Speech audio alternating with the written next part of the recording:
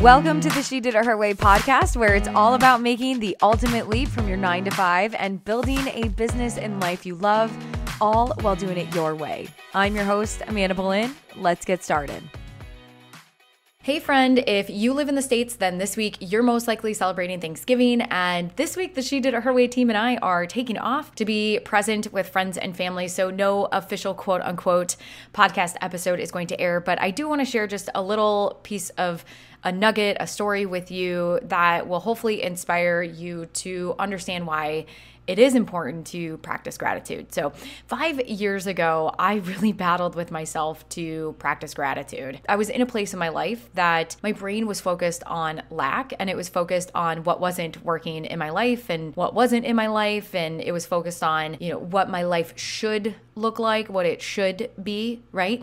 But it wasn't that I all of a sudden woke up one day and I decided that I was going to focus on all of these things, right? And if you've been a long-time listener of the podcast, you know that one of my favorite quotes is that where your focus goes, your energy flows and your results will show. And you can bet that the results that I got were directly correlated with where my focus was.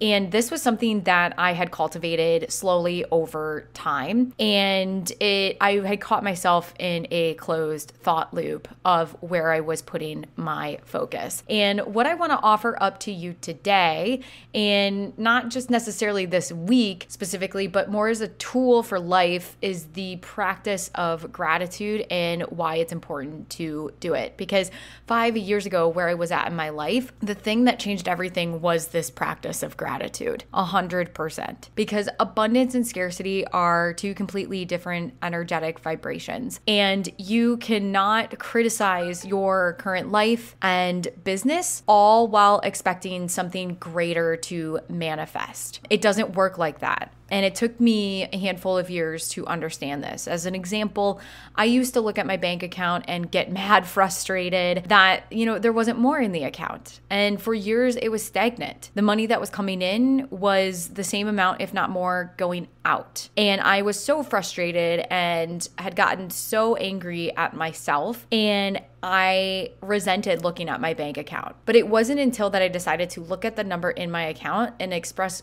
gratitude, regardless of what was in there, that it changed everything and that it started to grow. Did it change overnight? No. But did it change over time? 1000%. Because our current reality today is a lagging indicator of our focus and thoughts of yesterday, right? It's criticizing someone who has a luxury handbag, even though you ultimately want one. If you want a luxury handbag, it's going to be pretty hard to do that if you criticize the abundance, if you criticize someone else for having exactly what it is that you want, right? And so the quickest way to shift from this scarcity thinking to abundant thinking is to bring in that awareness, what you're grateful for, because it changes your energetic vibration. This also works, practicing gratitude also works so well when you're in states of overwhelm. I know this because, and I know this because I've experienced this and my clients experience this, because we're all human. And there are states and stages and seasons of our life where we are overwhelmed. And in those moments, it can be really easy to go down a path and a spiraling out loop of what's not working, getting frustrated, creating this unnecessary suffering, thinking things that should be different than what they are today. You can go down that path, or you can go down the path of, in that moment, catching yourself, taking a step back and being like, what's the bigger picture? Let me get perspective. What am I grateful for?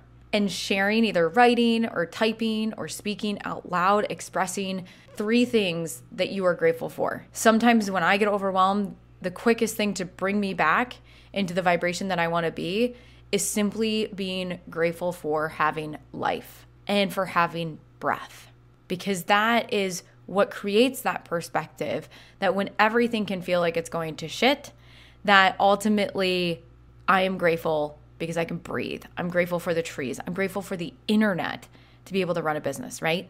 So find those 3 things that you are grateful for, write them down, and speak them out loud.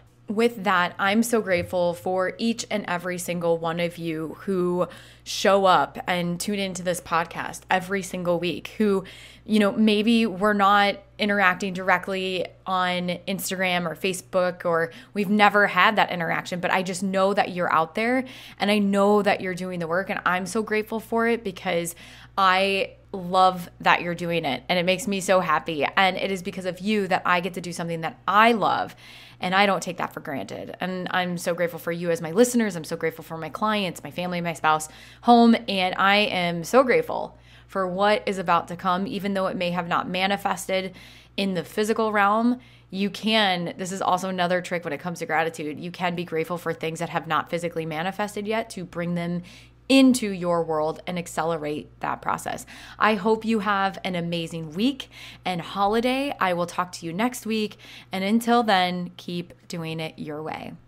If you enjoyed today's podcast episode, you can head on over to shediditherwaypodcast.com where you can access the entire vault of She Did It Her Way podcast episodes and more information all about how to make the ultimate leap from your 9 to 5. And if you enjoyed today's episode, I would be so grateful if you headed on over to iTunes and left a review letting me know what you love about the She Did It Her Way podcast. Until next time, keep doing it your way.